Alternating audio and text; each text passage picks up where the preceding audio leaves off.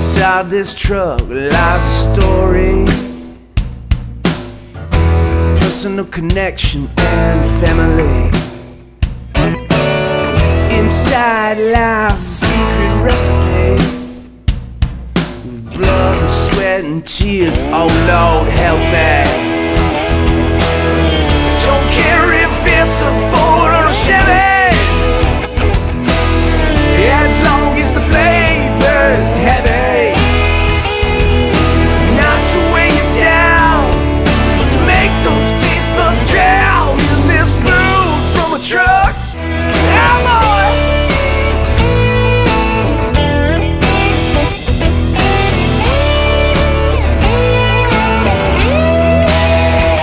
Food from a truck, food truckers. Food from a truck, food truckers. Food from a truck, food truckers. Welcome to Food Truckers TV. I'm Chef Joe Arvin. Today we're in the Indiana Dunes, out in northwest Indiana. Beachfront, we've got the Rolling Stonebaker out here doing some wood-fired pizzas. So get ready and come with me. Let's get on the truck. Guys, we got a treat for you. We have met Andrea and we have met Jim. What's the truck about? So the truck is a combination of love between my husband and I, Jim. Love and passion between food and the vehicle itself, the Studebaker. How did you come up with this? It started out where Andrea and I were both unemployed, and our son was 6 months old. We had some money saved, and Andrea's like, let's buy one of these wood-fired ovens and do some farm markets and cater some parties and stuff. And you know, I like to look at vintage stuff on Craigslist, and I'm like, hey, there's this really cool Studebaker fire truck for sale in Minnesota. It's got 1,400 original miles. We should buy it, fix it up a little bit, and sell it here in South Bend, because that's where Studebakers were made. And it's kind of, and she's like, we don't need no stinking truck. You know, we should be starting a business. I'm like, yeah, but we could, you know, we were arguing back and forth. I said, you know, we could fix up the truck, make a little money, help with the business. And somehow in our go-arounds, they wound up where we got both. Andrea thought of the name, which is kind of a play on Studebaker. That script is kind of a lot like the original 1930 Studebaker script. And, okay. And we like the Rolling Stones, and it's a stone baking oven, so it's like three. Doesn't like the Stones. What made you decide to go food, Andrea? I've always had a passion for food growing up. Just out of high school, I opened up a restaurant in Little Cafe Bistro. How old were you when you did it? I was 20. 20 years old. Okay, I'm gonna go with a little ambition here. My partner at the time hired Jim to come and play, since he was a musician. Hired this cat here, right? Yeah. Was it love at first sight? I mean, did he walk in, you just went, oh, Jim? We food truckers, we travel on trucks, we see these big box trucks, you're working in a space that's so limited, you're like this. Right. Coming in and watching you, at least you have some freedom in a small kind of way. But when you look back here, I look at the size of your 3 compartment sinks, I look at the size of your stone oven here, and it's small, and you guys are yet somehow pulling this off. I got a mise en place box up here. I mean, this is all my prep. So he's got stations ready to go. We're ready to fire. We got a team of 2. What do you do and what do you do to get this rolling? The cook will start the fire. And the cook, so you just went like this. She's the cook. She's the cook. With the pizzaiolo that works the oven. She's firing it. You're firing the pizzas. And I'm the maker, so I'm doing prep and prepping it up. Guys, this is another key thing. They now have 2 trucks. They've been able to take their business to the next level. They've been able to put another truck on the road. And sometimes that's separating you. Is that a good thing or a bad thing? We come home missing each other. Yeah. Aww. And it's good because we don't argue over who's driving. What's the worst thing that happened to you because you're on the road and not in the kitchen?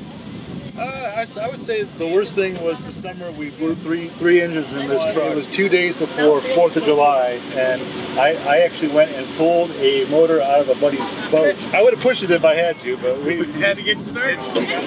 You meet people in this business because they have drive, they have passion. You guys are working more than most. Right. This ain't no easy gig. You can't sit at home and send out a crew of guys to work this for you and expect to make a living. This is changing the oil, changing the spark plug, gassing up, filling up, getting your water tanks ready. Then you got to prep. You have to plan on waking up in the morning, and in our case, chopping the wood and and cooking the food and cooking the dirt. Running a short and electrical system.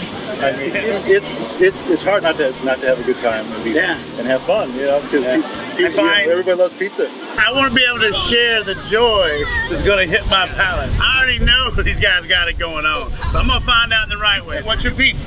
Ooh, I'm gonna go with the choke and shroom. Choke and shroom. Purple pig. And the purple pig. Purple pig and choke and shroom. Let's get on it. We're gonna start off again with a little bit of olive oil on the outside of the crust. This garlic is a light layer of roasted garlic. We would roast this in the oven to bring out the sweetness. It's nice and creamy and add a nice base layer to the crust. Add some whipped ricotta. Let's add a nice ricotta, yeah. A nice layer of creaminess. Then we take the artichoke parts and kind of break them up a little bit on the bottom. These are wood roasted mushrooms. They're baby bella mushrooms. We wood roast these in the oven. The cheese one on top. And then a nice layer of black truffle sea salt to bring out some earthy undertones.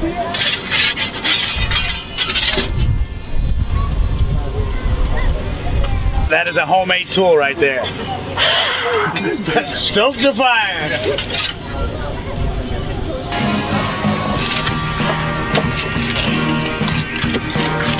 I'd recommend a little drizzle. You know, if it was me, I would do this too. What is this? What is this? It's a gojiharu. It's a smoked Korean chili. Goji who? Gojiharu. Gojiharu? It's like a sweet, smoky chili. It's got a little bit of heat to it, but really good flavor. All right, I'm game. Yeah.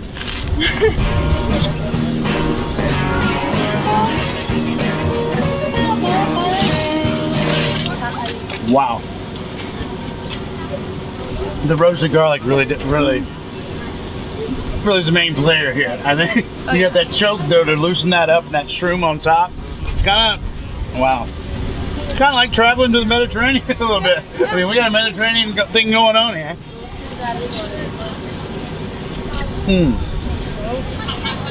This is the purple pig. Some pulled pork that we smoked this with oak and some hickory and a little bit of cherry on a Texas style competition smoker. Okay. And then it gets a little malted sea salt, which will season the pork and give it a little bit of crunch. Maldon sea salt. Let me just say, you're not going to see that on many trucks. Yup. Bring her in. So what are we talking? We've got the skin part on, so what are we talking? How long? It's probably about a minute and a half to 2 minutes. A minute and a half, 2 minutes. Good.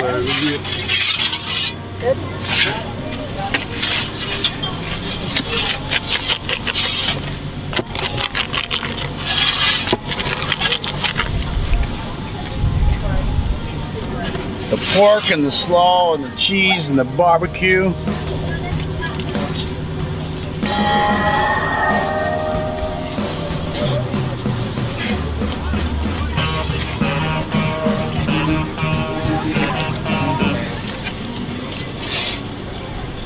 I may have to quit.